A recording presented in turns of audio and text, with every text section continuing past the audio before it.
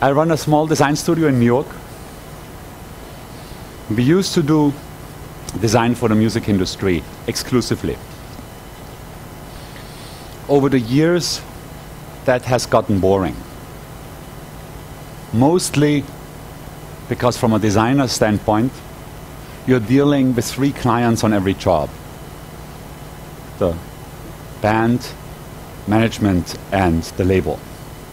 And obviously, as probably everybody in this room knows, these entities have different goals. So it's very easy as a designer to find yourself as the little play ball in between those entities. So I took a client-free year, which I'm now doing every 7 years. Actually, I'm in the middle of one of those client-free years right now. I'm in Indonesia at the moment, doing just experiments. But after the first client-free year, I reorganized the studio into those 4 things. Mostly because I started the studio to do design for music, which were my 2 loves of my life. And after 7 years, that's changed. I wasn't that interested in music anymore as I got older, or it played a lesser role in my life, and I wanted what we do reflect that. So, well, I put this one. I had no interest in corporate design, but I thought somebody will have to pay for everything, so I put that in as a quarter. A big campaign. This is massive in the United States. A group that wants to reduce the military budget by 15% and spend the proceeds on education. This is big money. We are talking 15% of the military budget is $65 billion US dollars. These are some of the things. Military spending, US, Russia, China, axis of evil. We did TV commercials. This is more Steph showing off our pen. This is what we spend on children's health. This is what we spend on education. This is what we spend on war, that big, tall, red one. I think we got better things to fight for. Get active. Visit truemajority.org. Send the facts to Congress, because the pen is mightier. We tried a whole lot of things out.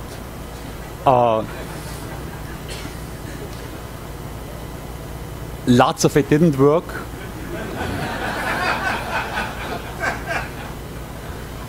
And strangely, this did.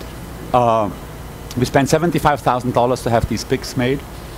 It's the same amount of money that you pay for a single page in the New York Times, which we did too, but worked much less. We had volunteers drive these pics all over the States. They were on local TV news almost on a daily basis, and through their form, they forced the anchorman or the anchorwoman to actually explain what this is all about. So you have the Pentagon budget, the education budget, and the foreign aid budget. And we had them on the news for years. Volunteers driving them had a shitload of fun. We demonstrated with these cookies how money is spent in front of malls. This took me 5 years to talk them into it.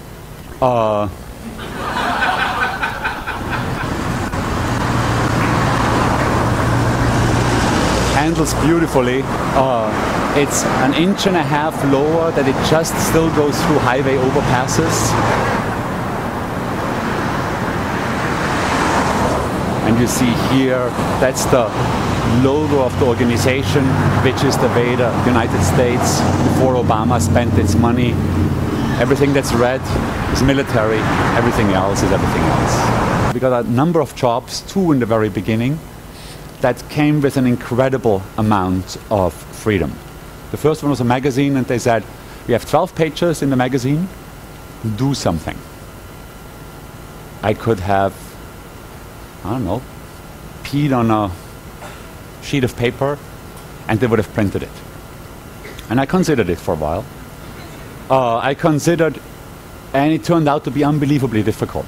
I didn't know that, I was so naive, I didn't know that working without restrictions will be just a nightmare. Because, of course, as a designer, I always worked with constrictions and briefs and so on.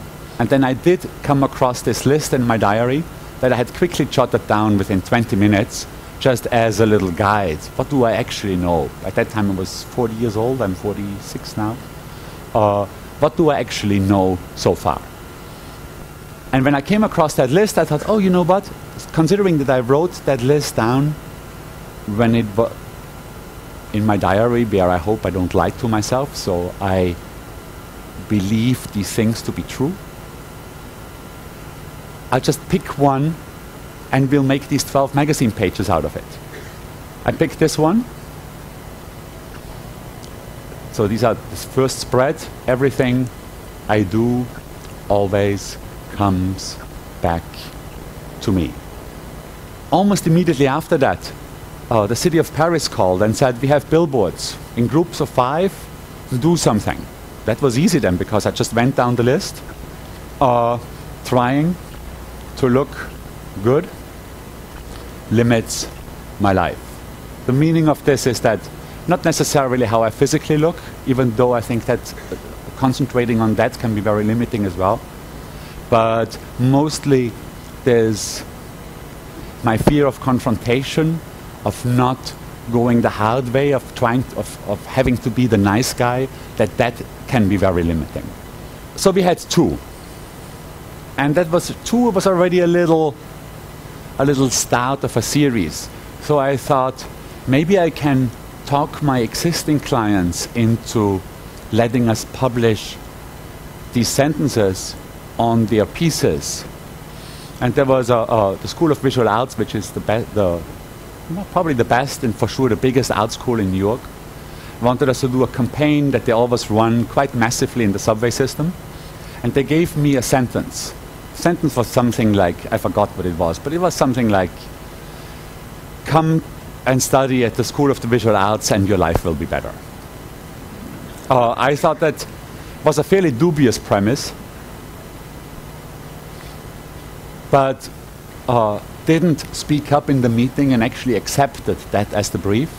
And then only when I started working on it, I thought that this is actually not even true. Like, I do not think that studying art will make your life better. But then I thought I cannot really just get rid of it and put my own sentence up there. But then I saw another sentence underneath that said, assuming is stifling, that I shouldn't assume that wouldn't be possible. Did it anyway, thinking life will be better in the future is stupid, I have to live now. And they liked it. And then the Scottish government put on a festival called the 6 City Festival. And they wanted us to create a sentence that somehow would create media attention for design and their festival. Their brief was, you can do whatever as long as you use a sentence and as long as that sentence has 6 words, so that you can put one word into every one of our 6 cities. So this is Stirling, everybody, Aberdeen, always, Edinburgh, thinks, Glasgow, they, Dundee, are, and Aberdeen, right. So everybody always thinks they are right. It worked, both for the client. They were on the cover of many Scottish newspapers, even on the very high quality ones. They also massively traveled. You see them, this was just this is California, this is New York, this is Miami, and best of all, well, they're in Louisville, Kentucky right now, but it looks like that this fall they're going to go on top of the Israel Museum in Jerusalem, where, of course, with this sentence, everybody always thinks they are right. They are going to make a wonderful target practice. This is a projection. And the projection can actually see the viewer and react to the viewer.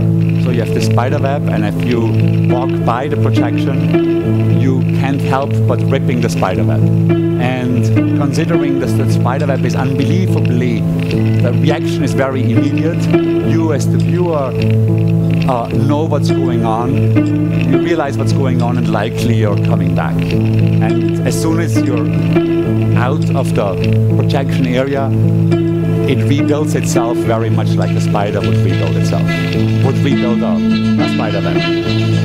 The hardware for this is very much off the shelf. It's a regular iMac, a little $50 camera, and a projector very similar to the projector that we're using here today.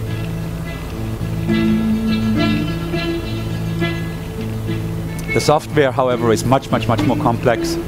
It's been written by a friend of mine, Ralph Vermeer, in Berlin, from scratch.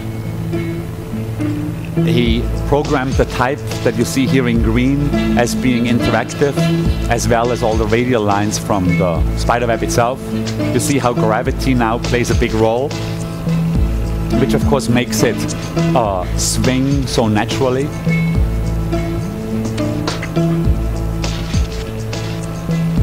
And as soon as the information that is provided by the hidden movie camera comes in, it's turned into a much more contrasty image, and then he programs a force field around that contrast, and wherever that force field hits the formerly green lines, like the type, or the radial lines, you get the interaction.